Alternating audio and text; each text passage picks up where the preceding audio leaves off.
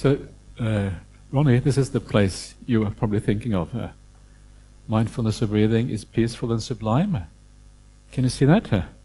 It's a little bit too small.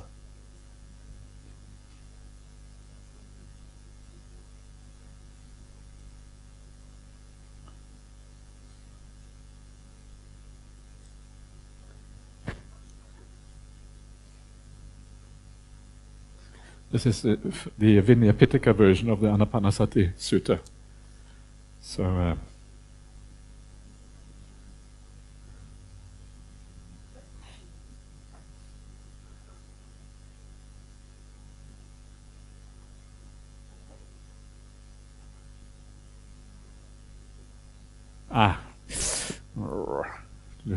anyway, yeah. You okay, Ronnie? Yeah? Okay, good. Yep. So, all right. So let's carry on. So we're going to look now at the last 4 steps of the Anapanasati Sutta, and these are often called the insight steps. 4 steps that focus on contemplating impermanence, essentially. In other words, the 3 characteristics of existence, if you like. So let's see what it has to say about this. So then after you come out of the jhana state, or even if you haven't gone all the way to jhana, however far you have come, then you can use the insight contemplations that come now. So they practice like this. I'll breathe in observing impermanence. They practice like this. I'll breathe out observing impermanence. They practice like this. I'll breathe in observing fading away. They practice like this. I'll breathe out observing fading away. They practice like this. I'll breathe in observing cessation. They practice like this. I'll breathe out observing cessation. They practice like this. I'll breathe in observing letting go. They practice like this. I'll breathe out observing letting go. Yeah, so here we have 4 things. We have impermanence, we have fading away, we have cessation, and we have letting go. And all of these 4 things are really about impermanence. Yeah, these are degrees of impermanence. The first one is just anicca, just ordinary impermanence. In other words, changeability, that things are changing. The second one, fading away, means that impermanence has a certain direction to it. The direction of fading away, the direction of becoming less. Yeah, so that's a kind of particular kind of, it's not just changing up and down, it has a declining effect to it, fading away. Cessation is the final, the kind of highest kind of impermanence, when things disappear completely. That's a very high degree of impermanence. And the last one, letting go, which is patinissagga in Pali, means that you let it go because it is impermanent. And by letting it go, it then disappears, right? It is no longer a problem for you. And so it is gone from your mind because you no longer crave and you no longer have any attachment to it. So these are the 4 kinds of contemplation. So the question then arises, what are we contemplating in this way? What is the thing that we are contemplating? It doesn't really say. So what you are contemplating, of course, is the process that you have been through. The main point of that process is the breath meditation itself, but all the things that are part of that process is what you contemplate now. And if you think back on that process, depending on how deep you go, you will have seen the changeability of things, how things are moving, but very important, you will have seen the fading away of a large number of things. For example, as you go through this process, the body is fading away, they're becoming less and less prominent, going into the background, until eventually the body ceases completely when you enter a jhana state. The 5 senses are gradually becoming weaker and weaker and weaker, they are fading away, until eventually they cease when you enter the jhana state. The will, in other words, the stillness is becoming stronger and stronger, and because the stillness is becoming stronger, the will or the doing activity of the mind is actually gradually fading away until it ceases when you enter the jhana state. The hindrances of the mind are fading away. The mind is becoming clearer and clearer and more powerful. Certain feelings are fading away. Yeah, the bad feelings are fading away. the certain happy feelings are gradually fading away, and you are left with bliss as you enter the jhanas. You can contemplate the feelings in that way. Perceptions are fading away. The whole world is fading away. The perceptions are becoming simpler and simpler. There's less and less left over. Perceptions are fading away as you go through this, until a large number of perceptions cease, until the only perception that is left in the jhana state is a perception of bliss and vitakka vichara. And so in this way you can see how there's a large number of phenomena through this process that are, first you can see them as impermanent, and then you can see them as fading away, and disappearing. And eventually, as you keep on doing this, the more you see that things completely cease and they come to an end. There comes a point when you realize that these things are not worthy of holding on to anymore. Why? Because when things disappear, you understand things fully. When they are gone, you understand the nature of dukkha, because when they're gone, you feel happy. If something is gone and you feel happy without it, well, actually it must be dukkha. What you have now is happy. So you understand the body is dukkha, 5 senses are dukkha, the will is dukkha, etc., etc. So you understand dukkha as you do this. You also understand non-self. So you understand all the 3 characteristics. And the reason why you understand non-self is that when you enter deep states of samadhi, you no longer have access to these things. You can no longer access the body. And the things that you cannot access, they are by definition non-self. Anything which is self must be accessible. That's because you have to be in control of those things. So through this process, you are seeing not just impermanence, the full impermanence of cessation, but you also understand dukkha and also non-self. And for that reason, the very last step then is the letting go, because when you see these things in this way, you understand that they are not really interesting at all, and they become like a hot coal. You're grasping onto hot coals. Why am I grasping hot coal? Let go. It's automatic. You don't have to think that you have to let go. It just happens automatically because you understand, you see with insight that you are grasping dukkha, you're grasping suffering. And that's kind of madness to grasp suffering, so you let it go. And this is the process of insight. And to some extent, this is a little bit what I'm trying to do at the end of each meditation session, is to kind of contemplate a little bit on how the process works. This is obviously more profound, but by starting to get into the habit of contemplating a little bit, you start to see how this contemplation happens.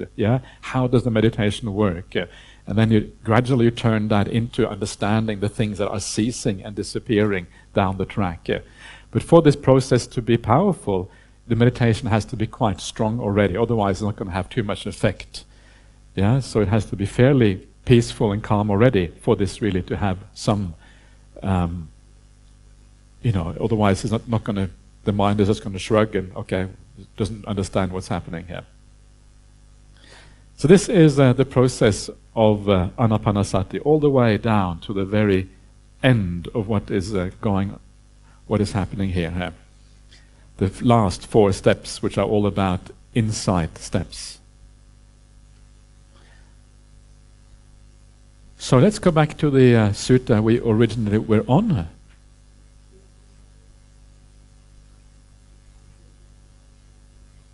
It's not actually in that booklet, because the booklet is missing a large part of this. So let's go back to the sutta we were on. So you can see in this sutta, it is all contracted down. It's contracted from breathing heavily all the way to letting go. It's contracted with 3 dots.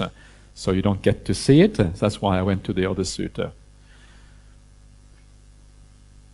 Okay, so then the Buddha says that is how the samadhi, due to mindfulness of breathing, when developed and cultivated, is very fruitful and very beneficial. That is the definition of fruitful and beneficial. It takes you basically all the way to the end of the path. Pati nisagga, letting go, is really the end of the path there.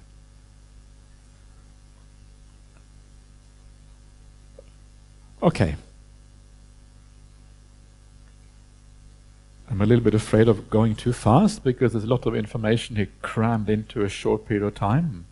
But the retreat is coming to an end, so we probably have to go fast. there's no choice. So, okay. Now we come to the reason why I was using the sutta is for this reason here, because now, before my awakening again. Before my awakening, when I was still unawakened, but intent on awakening, I too usually practice this kind of meditation. Usually here, bahulam is often. So I frequently practice this meditation. Yeah. So this is the place in the suttas where the Buddha says that he also practiced anapanasati to achieve awakening. Yeah. So that's kind of nice. We often hear that, but actually this is the only place in the suttas where it says that, I think, specifically. So this is the practice of the Buddha. And I think there is something very interesting about the idea of anapanasati that makes it very powerful. And I think one of the reasons why it is powerful is because that it is a very natural thing. It's a naturally occurring phenomenon. Yeah, it is always there, easy to get hold of, and it's nothing fancy. It is not a lot of imagination. You don't have to create all kind of things in your mind. It's down to earth. It grounds you, brings you back to reality. Some of these meditations that you hear about, they are very fancy kind of meditations. And I think there is a danger with fancy meditations that they can take you astray. They can lead you on the wrong path, because you can actually get a little bit deluded when you start imagining all kind of things. The less you imagine, the more down to earth it is. The more healthy kind of meditation I think it is. And this is anapanasati, very down to earth, very healthy, very natural. And I think this is the power of this particular practice. And also, of course, the fact that it can take you all the way to awakening, which is really amazing for such a humble thing as the breath. Then he says, the Buddha, he says, and while I was usually practicing this kind of meditation, neither my body nor my eyes became fatigued or strained. So what is this all about? It sounds kind of strange, doesn't it? So what does it mean? My body did not become fatigued. And one way of thinking about the body not becoming fatigued is that he is no longer doing the ascetic practices. Yeah. Because a very large part of what he was doing before was ascetic practices, and he was calling that, also he called those practices a kind of meditation. It's called the apanaka jhana. Apanaka means non-breathing jhana, and that was because he was holding his breath. That became the non-breathing meditation. And that was fatiguing for the body. He exhausted his body because of that. So that is my preferred understanding of that. The commentary says it has to do more with body contemplation in terms of the 4 elements, that sort of thing. I'm not sure exactly why that would fatigue the body, but that's kind of the commentarial understanding. And then you have the idea of my eyes did not become fatigued. So what is that all about? It sounds a bit strange, doesn't it? What has it got to do with the eyes? And my guess here, and this is confirmed by the commentary, is that this has to do with the kasina meditations. Kasinas mean totalities, and this is where you have a disc of a color disc, or a disc of earth, or a disc of space, or whatever, and you focus your attention on that disc, and then that becomes eventually an image in the mind, that disc, and then it takes you into the jhanas. And this was one of the ways of meditating, apparently, that existed before the Buddha, that the Buddha then may have used also as part of his practice. But it has the downside, it says here, that your eyes become fatigued, because you're staring at this disc all the time. And after a while, your eyes, they rebel. They don't want to stare at this disc anymore. And they say, we want to rest, please. Do mindfulness of breathing. Okay, mindfulness of breathing. This is then what the Buddha does, because he wants to spare his eyes from all of this staring at these discs of colors. Kasinas. I think that's probably right. It's a little bit strange, right? Because it comes out of the blue like that. And the Buddha doesn't really say anywhere that he practices the kasinas, but anyway, there you are. Sometimes there are some random things in the suttas, and you're not really sure exactly what is going on there. So, anyway, let's carry on, because I'm not sure how interesting that is, even though it's there. And my mind was freed from the defilements by not grasping. So this is another result of mindfulness of breathing. Your eyes are not fatigued, the body is not fatigued, and then the mind is freed through non-grasping from the defilements.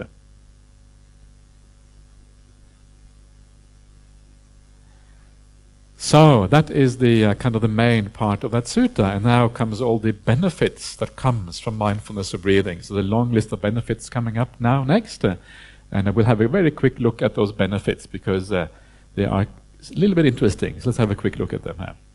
Now a mendicant might wish, may neither my body nor my eyes become fatigued, and may my mind be freed from the defilements by not grasping.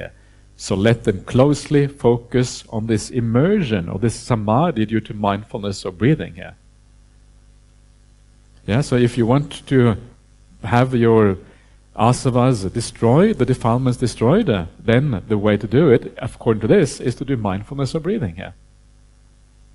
So these are all the benefits that come from mindfulness of breathing. Number one, you become an arahant. That's a pretty good benefit right there. Yeah. Now a mendicant might wish, may I give up memories and thoughts of the lay life. Let them focus closely on the samadhi due to mindfulness of breathing. Yeah, so now we're talking about someone who has gone forth, a bhikkhu, and you want to abandon the memories, the sara sankappa, and intentions based on lay life.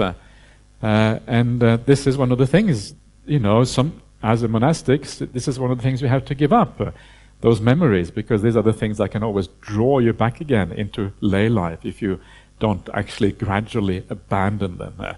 And these are all kinds of desires and things and longings that you may find hard to give up.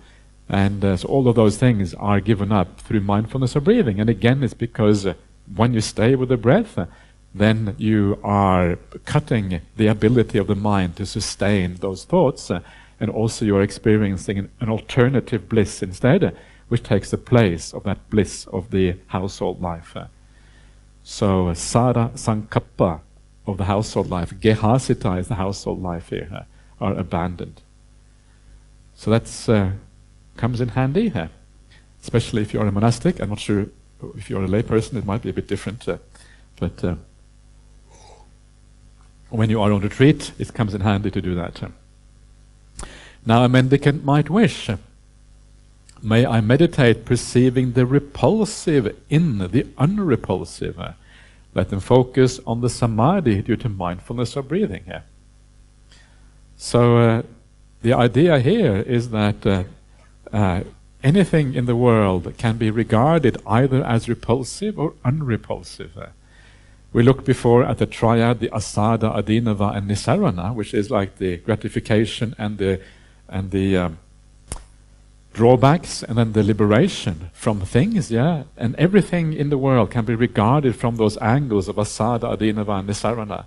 And the repulsive and the unrepulsive here are similar to that, yeah. The apatikula, repulsive, is similar to the adinava. If you see the drawback and the downside strongly, it leads to patikula. You are repelled by something. Yeah?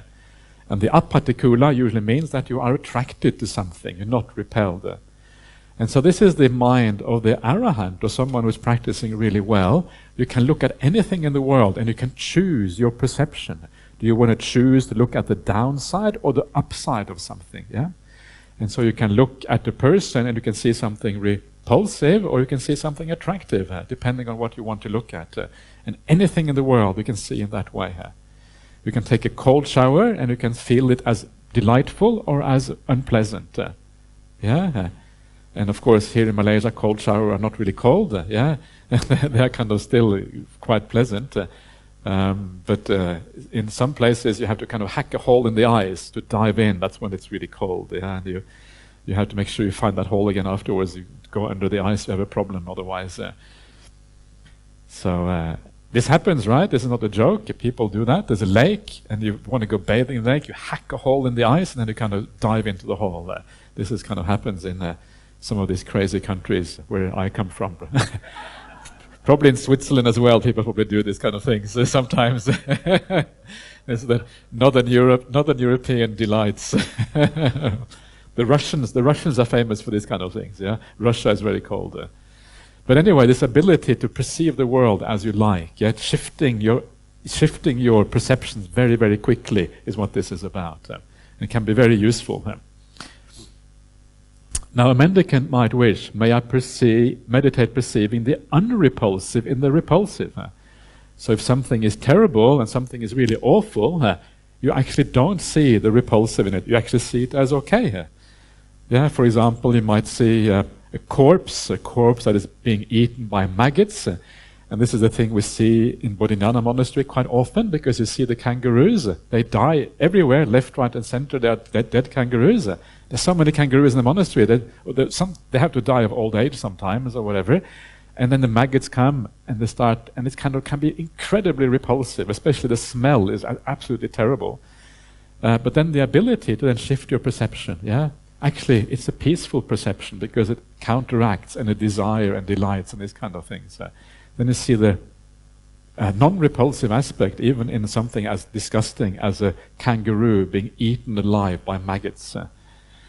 That can also be useful, right? Shifting your perceptions at ease, the more profound your meditation is. A mendicant might wish, may I meditate perceiving the repulsive in the repulsive and the repulsive. So let them focus closely on the samadhi due to mindfulness or breathing. And this just means that sometimes what you're looking at has both aspects at the same time. You can overcome both aspects and just see the repulsive. Similar one, I think. May I meditate perceiving the unrepulsive in the repulsive and the unrepulsive. Use mindfulness or breathing here. You can see how you become a master of perception. You can see things exactly the way you like to see them. Very flexible mind. When you're arahant, there are no hindrances in the mind. The hindrances are what make the mind unresponsive, unflexible. When we have no hindrances, the mind is incredibly flexible. In the suttas, there is a word for this. It's called kamaniya and mudu. Kamaniya means workable. Mudu means soft. And pliable is another word for these. When you come out of the jhana states, the mind is incredibly pliable and workable. You can use it whatever way you like. It becomes a tool in your hands. Minds of most people, because of defilements in the mind is often hard and it's not really flexible and doesn't really move, doesn't do what you want it to do. If you tell the mind to watch the breath, the mind doesn't watch the breath. It goes thinking about dinner or something instead. You know what I mean? This is the mind which is not pliable, it is not workable. You don't have control over your mind. The mind just does its own thing. So having control of the mind is kind of nice. Watch the breath, okay. Like a nice dog, watching the breath, right? Following along. You want to have a mind like a dog. Do this, okay, dog, get the bone. Dog, duk, gets the bone. You're very happy. This is kind of the ideal mind, does exactly what you want it to do. All right. Now a mendicant might wish, may I meditate staying equanimous, mindful and aware, rejecting both the repulsive and the unrepulsive. This sutta has lots of repulsive and unrepulsive in it. So you just stay equanimous, You're mindful and aware. This is kind of really the higher kind of states. These are the things what you really want to do. This is where you're talking about the profound jhana states, where everything is equanimous. And equanimity is this idea of looking on. Upeka literally means to look on. So it's a pekati together with upa prefix. It means to look on. And the idea is that when the mind looks on with perfect equanimity, the mind is what they call anenja. It is imperturbable. It means that it cannot be worked up. It cannot be thrown off balance. It cannot be disturbed by anything it sees. It is incredibly powerful. And that is why the fourth jhana is the place where you can have the best insight, because the mind can deal with anything that comes its way. The most difficult things to see are things like non-self, but even non-self can be seen from the vantage point of the fourth jhana, because the mind is perfectly stable and can deal with anything. So upeka is one of these very powerful high qualities of the mind that we are seeking to establish. Let them focus on samadhi due to mindfulness or breathing. Now a mendicant might wish. Okay, so now we're getting into the jhana states next. Okay, let's just take a short meditation break and we can come back to the jhanas.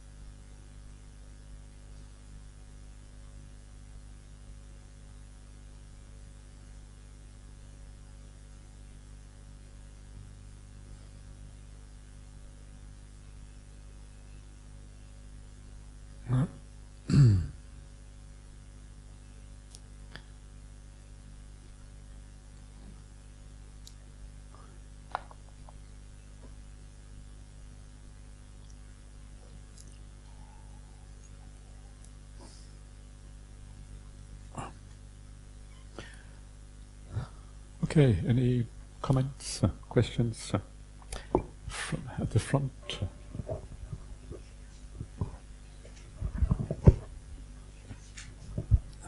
Sukyoto Ajahn. Can I clarify the one of the stages is breathing in and out, freeing the mind. So that's entering the jhana. Okay. So then after that, the process is automatic? After that, you can't do anything because in the jhana state, you are locked into the state. So the freeing is the last thing you do, and then you enter the jhana. That's the very, very last bit you do as you enter the jhana state. Yeah. Okay, and also, Ajahn, you mentioned that there will be an explosive bliss when entering the jhana, right? Is it like that every time? Like every time you enter the jhana, is it like that? The jhana state is kind of a standard. It's the same state pretty much every time. Yeah. So it is. It's kind of the most powerful bliss you have ever experienced. But you're building it up, building it up, building it up, and then you enter the jhana. It's like the culmination of that building up. Yeah, when you get there, always be the same. Yeah. So can one fall out of the jhana upon entering? Can you fall out of it? Fall out. Yeah, fall out before entering properly.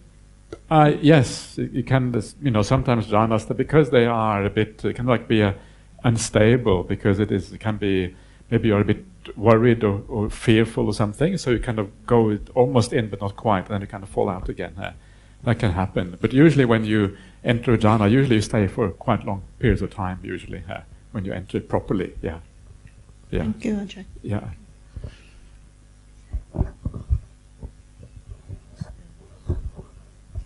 Ajahn, I don't understand. You see, some years back, I was in a Vipassana retreat. Yeah. After 2 days also, everybody has aches and pains all over. Yeah. Not necessarily from posture. So, yeah. And then I also have aches and pain. Then sometime later, I was doing meditation with metta. Yeah. At that time, I was having shoulder ache due to exercise. Surprisingly, only after 15 minutes of metta, the aches are gone. How come one meditation bring out aches, another one suppress aches? How come one teaching that you should go in with Vipassana, the aches and pains arises. In metta, the aches and pains are gone. Yeah. Right. Yeah, it's because you are, it can be many reasons for that, but because Vipassana is often going to the feelings in the body, you're deliberately focusing on the feelings, so you will feel it very prominently. But when you're doing metta, you're focusing on something else. You're focusing on the positive feelings, and because you're focusing on the positive feelings, the negative feelings tend to disappear. So it really depends on what you're focusing. It's the same thing here with the breath. When this breath meditation becomes very profound, you can't really feel the body anymore. So that's why the aches and pains are gone, because the body fades into the background. And with the metta, with any kind of deep meditation, the body tends to feel really at ease and really relaxed. This is the beauty of this thing. So it actually is not only that you're suppressing the feelings, but actually the feelings dissolve somehow through the power of the mind. They're no longer there. So when you come out afterwards of the metta or the samadhi, actually the body is really relaxed and really at ease. There's no pains anymore. So it is all this focusing on it, which is the pain, which is the problem sometimes. Yeah. Ajahn, here. Where? I'm here. There, okay. Ajahn, just now when you mentioned the 16 stages of anapanasati, because the text we have here is not in sequence, so may I know, when you look at the screen, which sutta you're referring to? I'm looking at Majjhima Nikaya 118. Oh, okay. This one here. This is where it has all the stages. This is the standard. This is the Anapanasati Sutta. Yeah, the main one. MN 118. 118. Yeah. Okay, thank you, Ajahn. Mindfulness of breathing. There you are. Okay. Yeah. Viraganupassi in the fourth tetrad. Viraganupassi. What is the literal meaning of viraga? here it is translated as fading away. Could there be what is the literal meaning? Viraga has two meanings. One is the opposite of raga, and raga is like desire. So viraga is very often translated as dispassion. Dispassion meaning non-desire is a very common translation for viraga. But viraga also has the meaning of fading away. Both of those are literal meanings of the word viraga, has both of those meanings. So the context decides which one is the right meaning. So here, because we're talking about impermanence, it is fading away seems to be the right meaning in this context. Yeah. But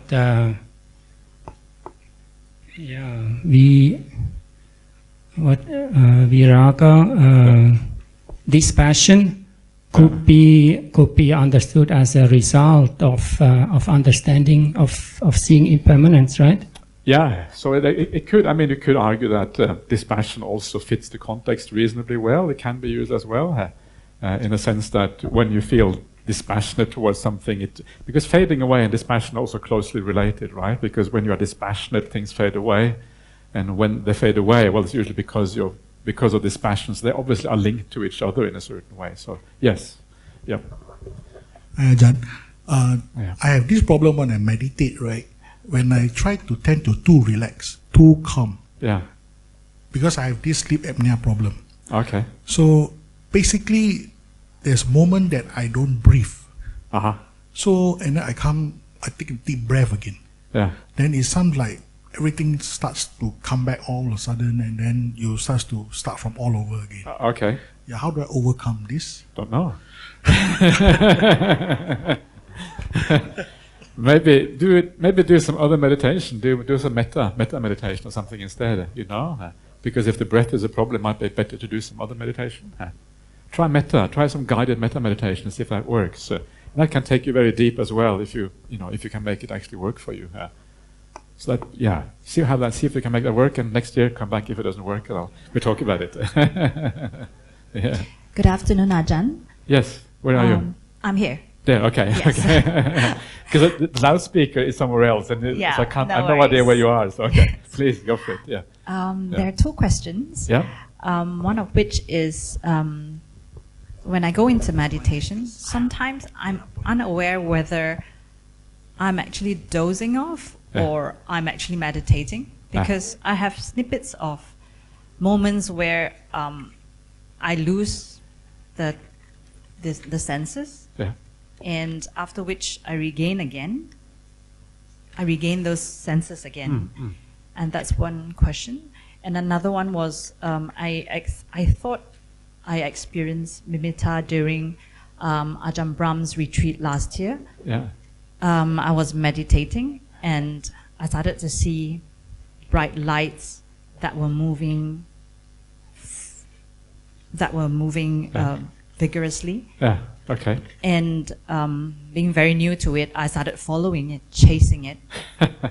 And suddenly I just felt there is this really hot and burning sensation that was rising from the back of my neck all the way to the head. And I experienced migraine for 2 days. Wow, okay. And that disturbed my meditation since then. Yeah. Thank you. Can I understand what should I do or what happened? Okay. Thank you. So, with the first one, you just have to, if you have doubts of whether you're falling asleep or not, you have to kind of brighten up the mind a little bit, make it more bright. There's a kind of brightness and the gladness that is missing in a sense. And when the mind is kind of a little bit kind of neutral, sometimes there can kind of be very, very little distance between mindfulness and kind of being dull and falling asleep, and that's kind of the problem. So you want to energize the mind, and the energy comes from happiness and joy. So you want to use some of these techniques that we talked about before to bring energy and joy to the mind, one way or another, and then you will know that you are awake. The idea is to be as brightly awake as you possibly can. That's powerful mindfulness. When you do that. So try to bring some more joy in there, and then keep on experimenting, keep on looking at your meditation. As you do that, you will start to find that balance where it actually works in the right way. So it is quite common to fall into this thing they call miccha samadhi, where you go into some kind of stillness, but actually you have no awareness, and kind of time just goes by and nothing really happens, and it's kind of a waste of time, to be honest. And this other thing about the bright lights, and you're following the bright lines, and you have a headache or migraine for a few days afterwards. What you have to do is remember that it should all be relaxed, the meditation. And probably at that point, your mind was kind of getting really kind of excited and out of control, and then kind of that was kind of part of the problem. So when the lights are moving, instead of following the lights, go back to the breath and wait till the light stabilizes. It's a stable light that is powerful, because it's stability and peace that we're trying to achieve on this thing here. So stay with the breath a little bit longer until you get a nimitta which really is stable. That's the nimitta you want to have. The moving can be too distracting for the mind. So basically that's, I think, the answer to that question there. Yeah. Hi, Ajahn. I have questions on the equanimous state. Equanimous state, okay. Yeah. Yeah. At the last state, how does being equanimous sit with this rejecting both the repulsive and the unrepulsive? Because rejecting seems to be like very, like you need to exert to reject. Let's see what the Pali says, because the Pali usually gives us the clue as to what is going on. So let's have a quick look. Pali. Okay, so rejecting. So the Pali is abhinivajetva. So I think it probably means something like avoiding, to be honest, rather than rejecting. So this is the problem with translation. You don't really know exactly what's going on. I think abhinivajetva usually means avoiding. Yeah. So you don't usually have a very strong. You don't have a strong sense of rejection, but you just avoid it. In other words, you put your attention somewhere else. Yeah. And also coming back to this equanimous state, I think four steps before, you did mention something about dulling of the mind. So, what is the difference between that dull mind and the equanimous? You know what I mean? The difference is enormous, because when you are equanimous in this way, you are very, very sharp. The mindfulness, this is actually the highest kind of mindfulness you can have. Mindfulness is super strong. You're going through the jhanas, right? One after the other. We come to that now. And this is really the kind of equanimity that is based on the third or the fourth jhana state. The mind is going to be very, very powerful, very clear. Lots of energy in the mind, but an equanimous kind of energy, rather than an energy which is blissful. Okay, so the earlier stage where there is a dulling of the mind, it is a necessary step. Is that what it means? No, you want to avoid the dullness. Yeah, so dullness is to be avoided. But it is something most people will go through, because it's a very common thing to have dullness. So it's something you have to learn to deal with. So it's not necessary, but you have to learn to deal with it usually. Yeah. Okay, let's carry on a little bit. So we are coming towards the end of this. So now we come into the jhana states, and they're kind of interesting. So now a mendicant might wish, quite secluded from sensual pleasures, secluded from unwholesome qualities, may I enter and remain in the first absorption, the first jhana, which has the rapture and bliss born of seclusion, while placing the mind and keeping it connected. So this is the first jhana. This is what you enter as you are freeing the mind towards this 12th, after the 12th step of the Anapanasati Sutta. And again, you will see here it's quite secluded from the five senses. The kamehi, the plural over there, means the five senses. And then you have the unskillful qualities. These are the five hindrances, which includes sensual desire, which is completely gone at this point. Entering the first absorption, which has the rapture and bliss born of seclusion. So the point here is that as you go through the meditation, you go through a large number of degrees of bliss and happiness. We have seen this in the Anapanasati Sutta, where you have one bliss and then a higher bliss and then even more bliss, one after the other. But then when you enter the first jhana, it's even a new bliss again, even more powerful. And the name of this bliss is rapture and bliss, born of seclusion. That's the name of this kind of bliss, vivekaja piti sukha, born of seclusion, because it's born of the seclusion from the 5 senses and the 5 hindrances. You are secluded from these things. It's as it says at the beginning of that formula. So this is literally the name of the bliss, and it is a very, very high and advanced kind of bliss that you go through, you get to at this point. And then you have this idea of while placing the mind and keeping it connected. This is vitakka vichara. Savitaka savichara you have up here. So this is then the last remnant of the movement of the mind, the wobble of the mind, before this is given up completely in the second jhana. Because it ends in the second jhana, it means the first jhana is the most refined kind of vitakka vichara that is possible to have. Because it ends in the next jhana, this must be the most refined kind. And the most refined kind of these things is not thinking in any ordinary sense. It is just this wobble or slight movement of the mind, which is the precursor or the necessary cause of all thinking. That is, you can't think without movement of the mind. Thinking by definition is movement of the mind. So that is the first jhana. I'm going to go through it fairly quickly, so please feel free to ask questions. You can write them down, we can take them later on. Let them focus on mindfulness of samadhi due to mindfulness of breathing, if you want the first jhana. Now, if you wish, as the placing of the mind and keeping it connected are stilled, may I enter and remain in the second jhana absorption, which has the rapture and bliss born of samadhi, with internal clarity and confidence and unified mind without placing the mind and keeping it connected. So here the vitakka vichara, they are calmed. So in other words, they come to a stop. They have the word vipassana, which means to calm or stop things. So you're stilling the movement of the mind. And because the mind is completely stilled, this is called absolute samadhi. This is why this is called samadhija piti sukha down here. The piti sukha born of samadhi. The full samadhi means the mind is no longer moving. It is fully unified, fully stilled. This happens for the first time in the second jhana. And this is why it is called here, it is called ajatang, which means eternally. Sampasadanang means confident. So you have internal confidence, and that internal confidence is confident means that you don't have the first jhana, because you have the wobble there. It means that you're not confident in the object. The mind doesn't go fully into the object. But when you have the full samadhi, that is just another way of talking about the confidence of the mind entering into the object completely. That's why it's called that.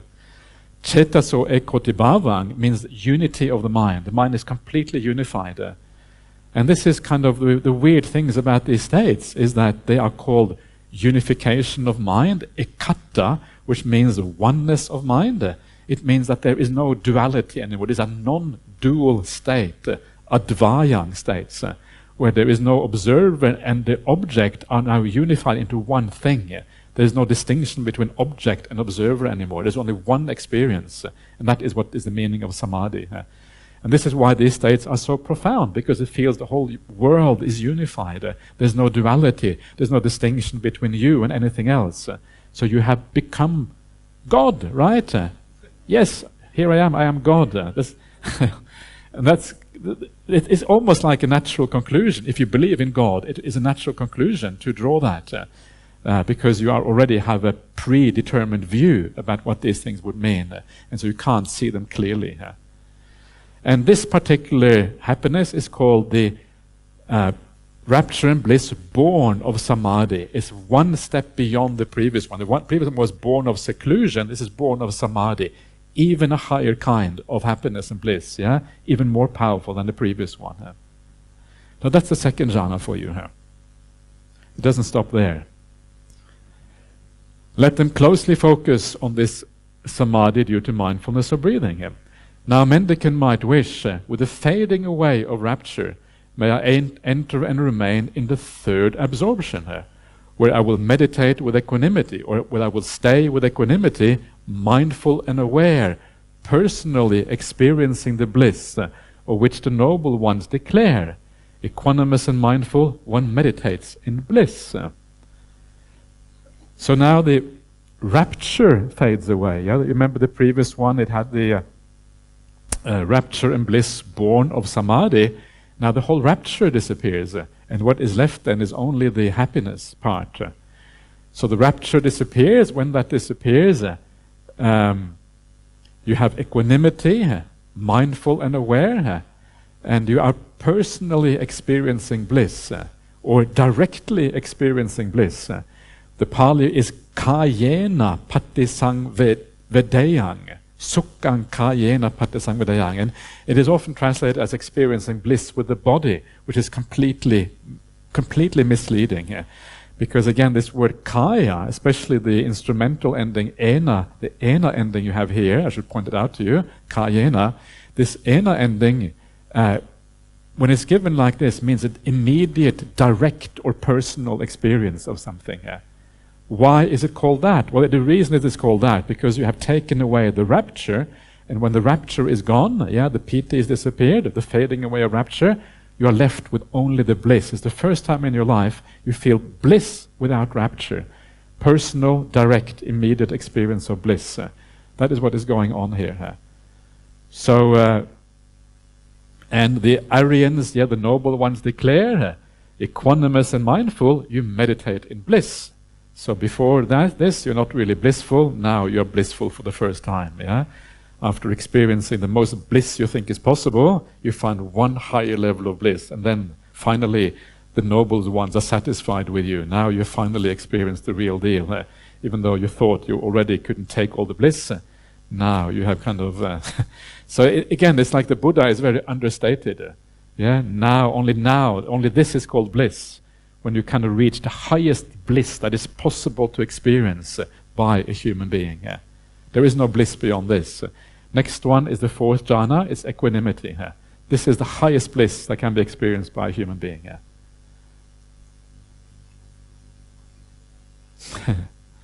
So third jhana. Amazing path, isn't it? We've been talking about bliss now, bliss, one after the other. It never seems to stop. Isn't this kind of a cool path? It's just really attractive. Who doesn't want this?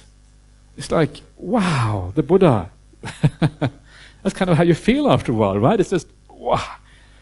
It's kind of hard to, you can't put words on it after a while, because it's just, how can you explain like all of these blisses, one more than the other one? It's almost impossible. You run out of words after a while. I don't know how the Buddha can explain these things, but it's kind of extraordinary. So that's the third jhana of you, the highest bliss in samsara. So what happens after the highest bliss? The highest bliss is not the highest happiness.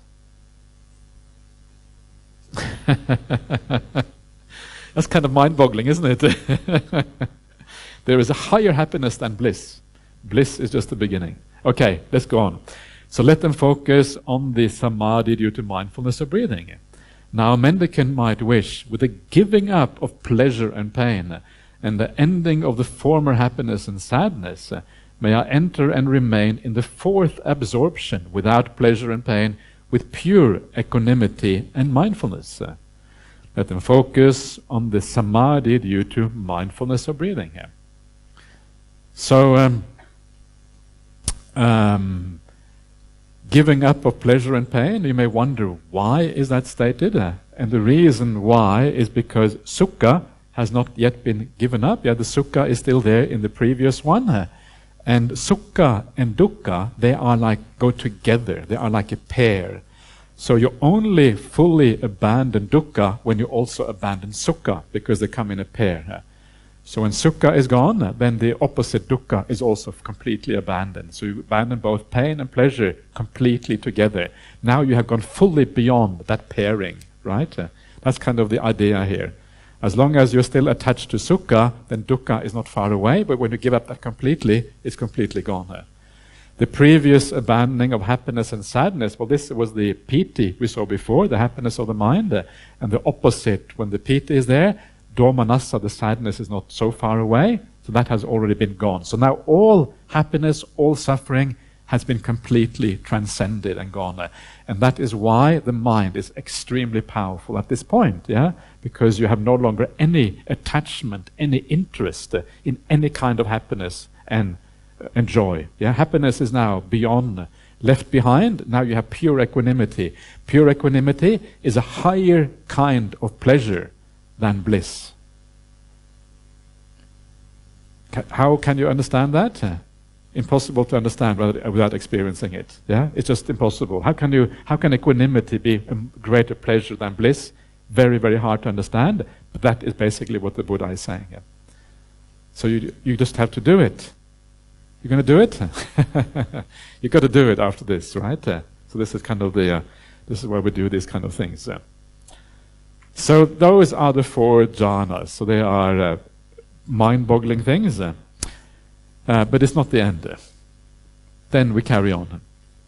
Now a mendicant might wish, going totally beyond the perceptions of form, with the ending of perceptions of impingement, not focusing on perceptions of diversity, aware that space is infinite, may I enter and remain in the dimension of infinite space.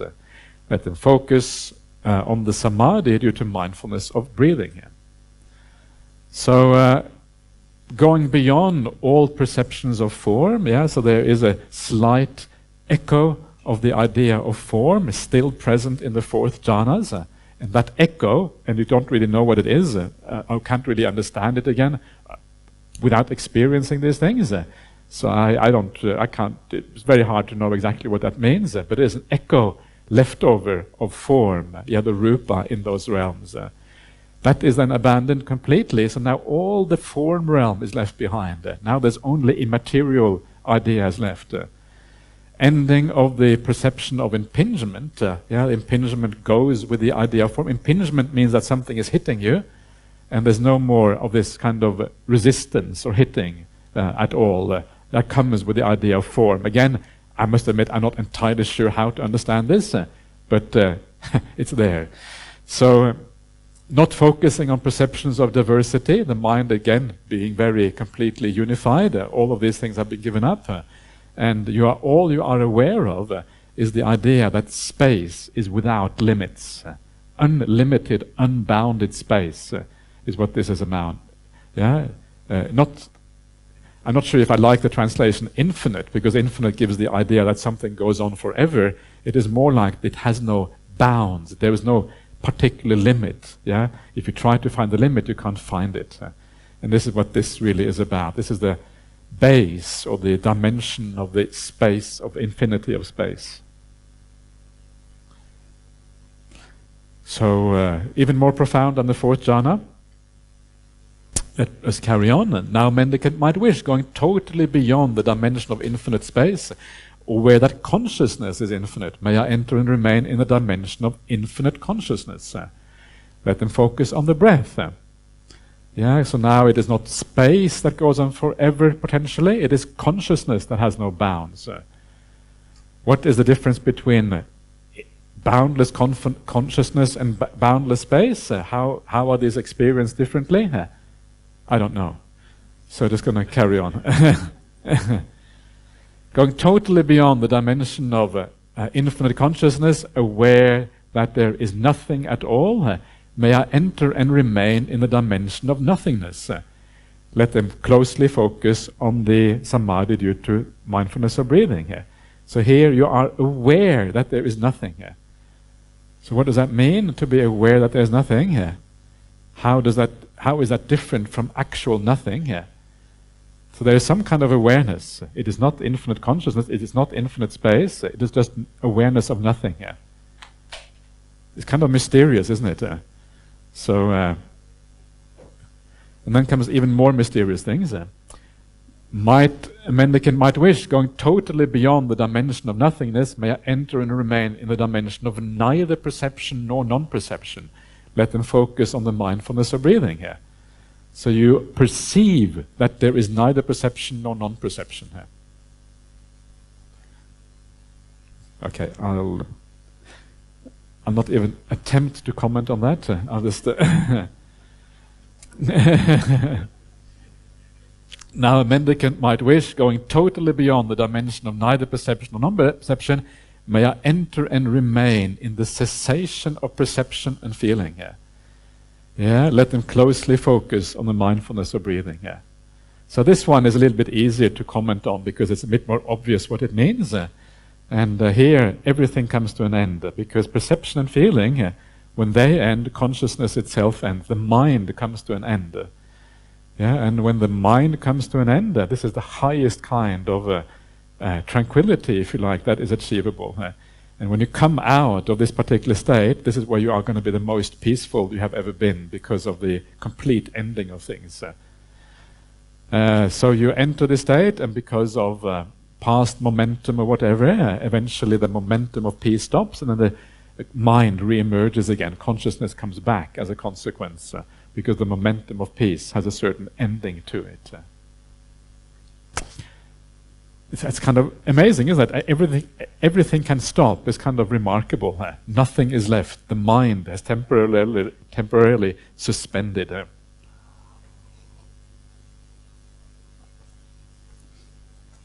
Okay, there's still more to go here. When immersion due to mindfulness and breathing has been developed and cultivated in this way, if they feel a pleasant feeling, they understand that it is impermanent, and they are not attached to it, and they don't take pleasure in it. So now we are back to the Arahant, yeah? So you may have gone through all of these things, or you may not, but you are an Arahant. This was kind of one of the main purposes of the Anapanasati practice, was to become an Arahant. And this is how the Arahant experiences the feelings, yeah? They know that there is a pleasant feeling, and they, regardless of what that pleasant feeling is, even if it is one of the highest jhana states, they know it is impermanent, so you don't attach to these things. And this is very hard, not to attach to these things, because if you experience the greatest bliss you have ever experienced, the natural inclination of the mind is to attach. But if you understand that it is impermanent, you know attachment is going to lead to dukkha, and so you don't attach. This is kind of the power of the Arahant. They don't take pleasure in it. And if they feel a painful feeling, they understand that that too is impermanent, that they're not attached to it, and that they don't take pleasure in it. If they feel a neutral feeling, even the higher fourth jhana and beyond, they understand that it is impermanent, that they're not attached to it, and that they don't take pleasure in it. Yeah, so even the very highest feelings that are available, you don't take pleasure in any of these things, because you know the moment you do that, you have a problem. If they feel a pleasant feeling, they feel it detached.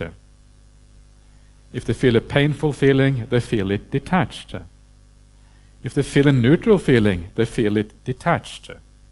You just know it is there, you don't take it as yours, it is just nature taking its course.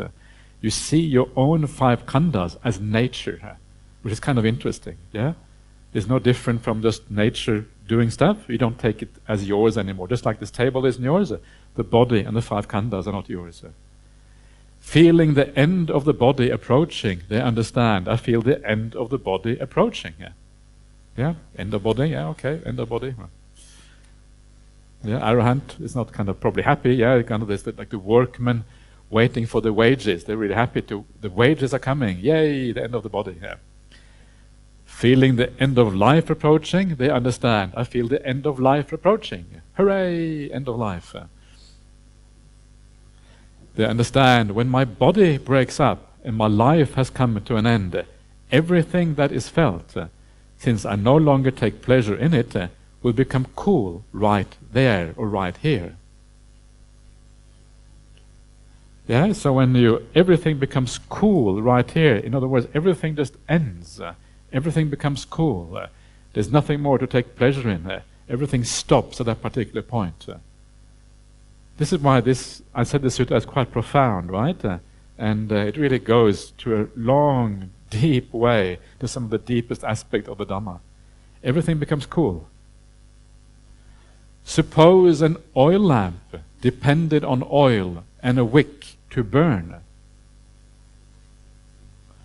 As the oil and the wick are used up, it would be extinguished due to lack of fuel. Yeah, extinguishment, yeah, nibbayeya, see the word over here. This is the same word as nibbana. This is why nibbana is extinguishment, yeah. This is the verbal form. Yeah, so it is extinguished. So this is why extinguishment is the right translation for nibbana, by the way. You can see that now. So that oil and lamp depends on fuel, yeah. And if when it is all used up, it is extinguished due to lack of fuel.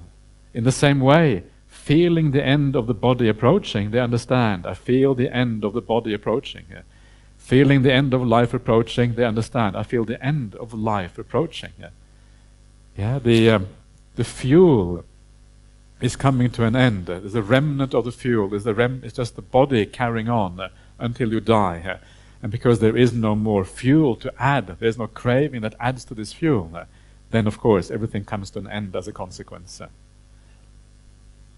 They understand when my body breaks up and my life has come to an end, everything that's felt, since I no longer take pleasure in it, will become cool right here.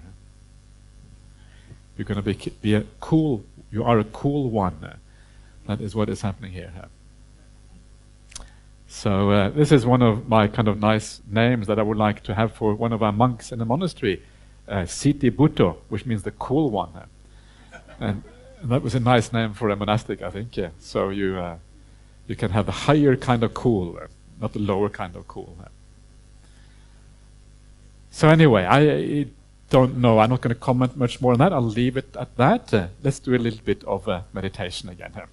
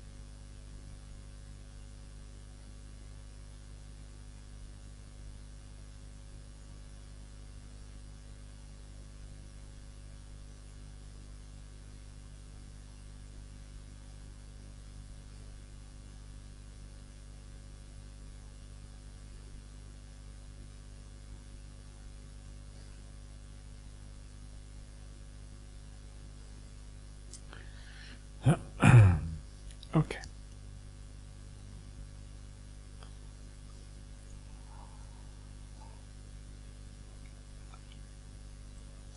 Yeah. So, any questions on this? Okay, that's good. Sometimes the text is so difficult you don't even know what to ask because it's just, I have no idea where to start. But I've got too many questions, Ajahn. okay, go for it. That's Okay, good. the first one. Does it make sense to relate the different steps to the 4 stages of enlightenment? To relate which one to the 4 stages of enlightenment?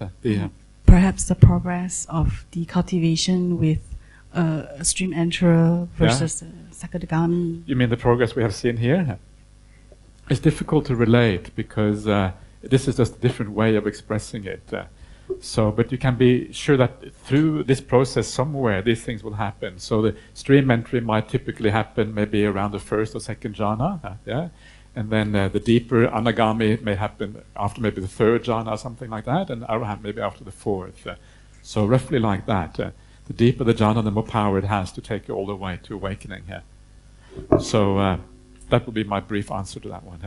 Thank you. Yeah, because I see it's a progression. Even if we have a glimpse of the 1st or 2nd jhana, it doesn't just happen like 1, 2, 3, 4, 5, right? Exactly. So sometimes you need to attain jhanas a few times before you even get to stream entry, right? Because it's you need to get used to the idea, used to the feeling, contemplate it properly, and all these kind of things. So it's not automatic, these things. Absolutely. Also, when we say that the 16 steps of Anapanasati fulfills the 4 Satipatthana, then how would you define Satipatthana, Sati and Upatthana? How do you define it? I would define it as the focuses of mindfulness. So, or the application of mindfulness. How to apply mindfulness. Sometimes it is translated as the establishings of mindfulness. The traditional translation is the foundations of mindfulness, which I think is really a bad translation, because that implies that it is what creates mindfulness, if it is the foundation of mindfulness. But the purpose of the meditation is not to create mindfulness, but to use mindfulness towards the object. And that's why I call it the application of mindfulness, because you are applying mindfulness to the object. You're using mindfulness. You're focusing mindfulness on an object. That's why I would say application of mindfulness to me is a good translation. So a little bit similar to establishing of mindfulness, to establish it on the object. So give rise to mindfulness, then you use it to attain samadhi. That's kind of the idea.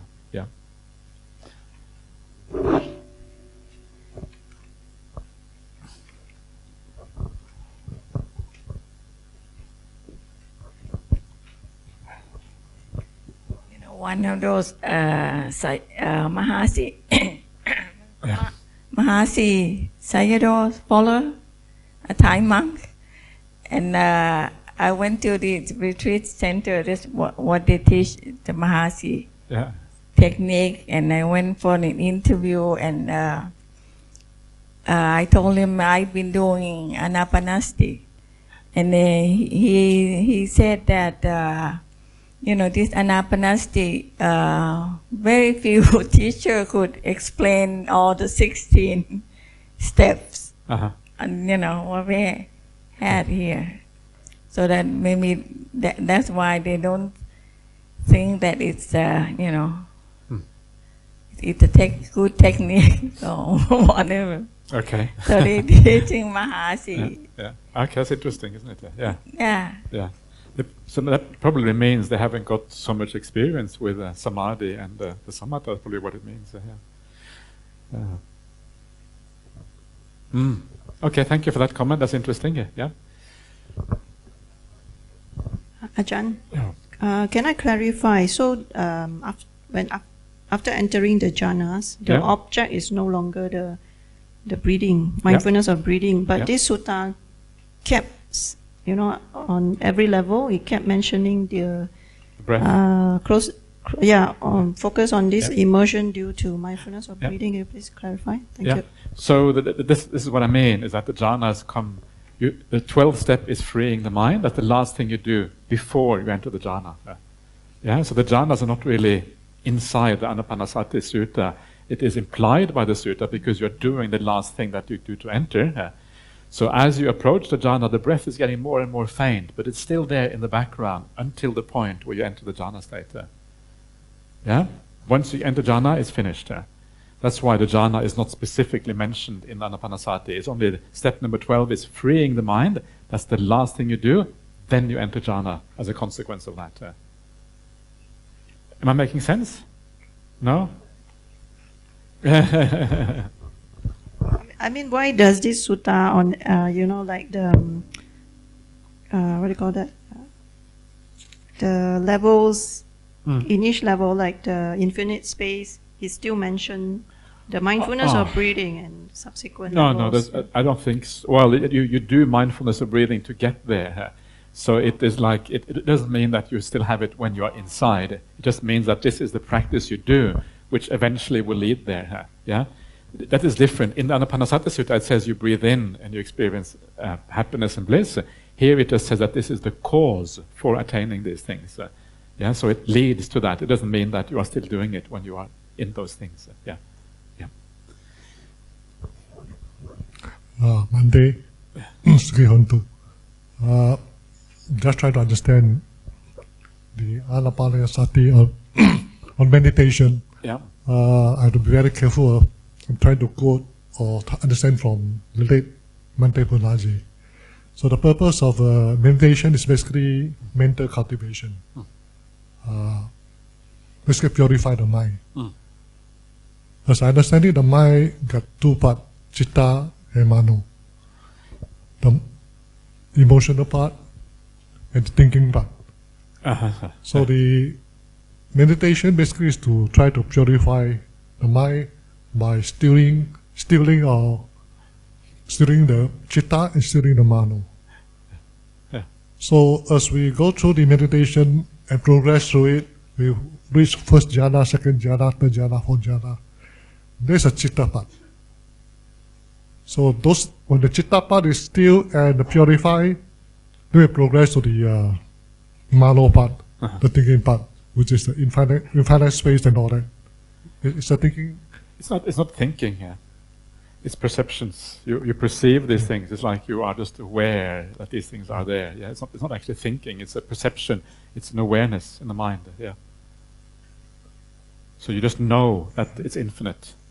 It's like it's like even if your mind is completely still, nothing. You're not thinking anything. You still have awareness. Yeah, something is going on. And so these states are the mind is completely peaceful, unified. There's no movement in the mind. But you have the awareness that something is infinite.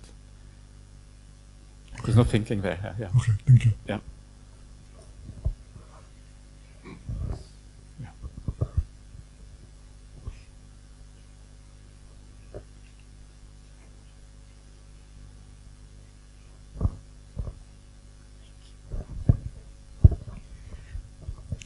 Ajahn, about the foundation of meditation. Yeah. So when the interpretation of foundation, you say is application instead of foundation. You say that foundation means that it's the creation. But for my space, when I think of foundation, I think it as a base. Is that wrong to think of it as a base? Base, exactly. So this is the problem, because if you say it is the base of mindfulness, it means that it is the thing which leads to mindfulness. Yeah, it creates mindfulness. That's why it's called the foundation or the base of mindfulness. But that's not how it is used in the suttas. They're used in the sense that mindfulness established first, then you use the mindfulness to achieve samadhi. Yeah, so this is why when we looked at the Anapanasati Sutta, first of all it says satting parimukkhang upatapetva, having established mindfulness in front or around the face or whatever, then you start watching the breath. So mindfulness comes first. Then you use the mindfulness. That's what I mean. You apply the mindfulness. You apply the mindfulness to the breath. Yeah, that's what I mean by application of mindfulness, or the focus of mindfulness. If you translate the foundation of mindfulness, it sounds like you are doing something which will lead to mindfulness. Difference between leading to mindfulness and applying mindfulness. make sense, or am I? Sorry, please. Yeah, please feel free to ask more if it's not. Because when we use the word apply, so I kind of sense that you use the four foundation is the body, and use the body to apply to for. You apply mindfulness to the body. Or apply mindfulness to the body. Yeah, apply the mindfulness to feeling. Not using the body to apply. To make mindfulness. That's what I'm. If you translate it as foundational mindfulness, then you use the body to make mindfulness. Yeah, I can That's see not the point. You're not using the body to make mindfulness. You're using mindfulness to focus on the body. Yeah. Okay, I got that. Thank you. Yeah.